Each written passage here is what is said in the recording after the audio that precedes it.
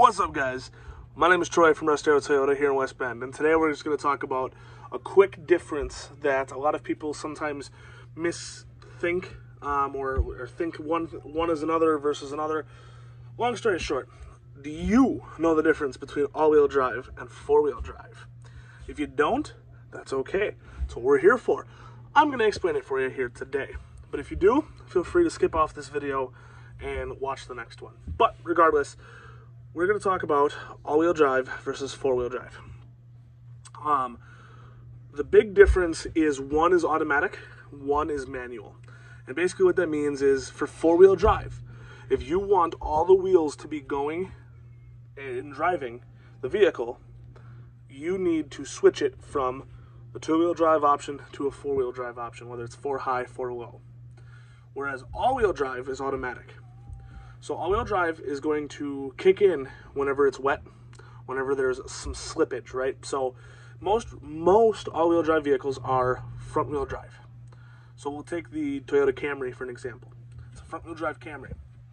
And as you're driving down the road, it's wet or snowing or whatever, and there's a little bit of slippage, it will then engage those back tires to then start spinning. It's to get you out of sticky situations and keep you safer instead of you just sitting there and you know, spinning, slipping, anything like that.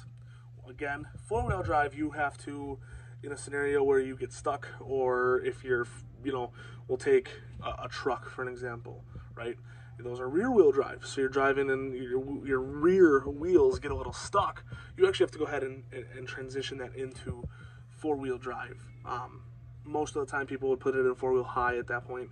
The big difference between four-wheel high and four-wheel low is four-wheel high is going to, you know, give you access to more horsepower, whereas four-wheel low is going to give you more torque. So low can be there to help you out of like if you're really stuck, put it in four-wheel low, stuff like that. But in most cases, four-wheel high is where you'd want to go. So truthfully, that's really the big gist of it. That's about all that there is to say regarding it. Is all-wheel drive is automatic, four-wheel drive is manual. And the other thing is that four-wheel drive is permanent four-wheel drive. So you can put it in four-wheel drive and you can keep it in four-wheel drive. Don't recommend that, but all-wheel drive is only going to kick in. It's automatic, so it's only going to kick in when it's needed. That being said, guys, if you have any questions or you want to set up a time to come in and talk more about all-wheel drive vehicles versus four-wheel drive vehicles, or any vehicles for that matter, feel free to give us a call at 262-334-9411. My name is Troy from Russ Darrow Toyota. I hope you guys have a wonderful day. Thanks. Bye.